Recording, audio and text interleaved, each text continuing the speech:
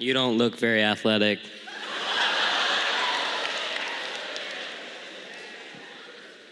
Oh, you'll be surprised, okay? All right, I'm like a brown belt in an online YouTube channel, karate school.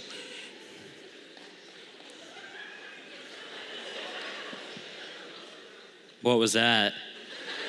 I'm 42 years old, I have to stretch. You look a little older. Shut up! I'm serious. You want to step? Stop it. No. Yes. No. I hate you. Okay. Call me an idiot one more time. You're an idiot.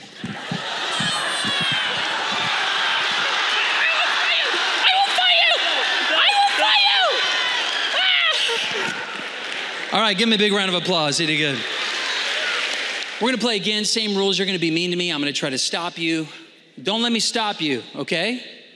Wow, look at you, man. What about me? You have no drip. I'm cool.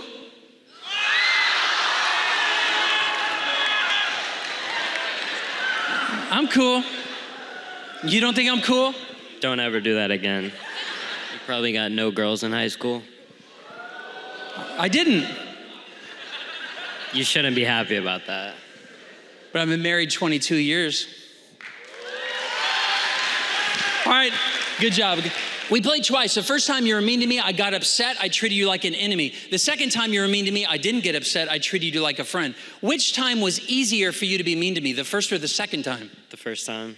And the more upset I get, the more fun you have. The more fun you have, the meaner you are. The meaner you are, the more upset I get. When I was getting upset the first time, who was making me upset?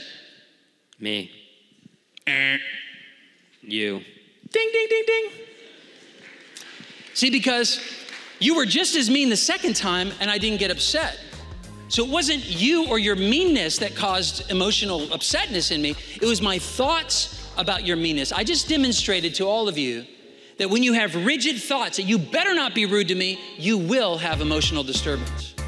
You've been watching Game Therapy with me, Brooks Gibbs. If you want to download and play any of today's games with the students that you care about, check out my website, brooksgibbs.com.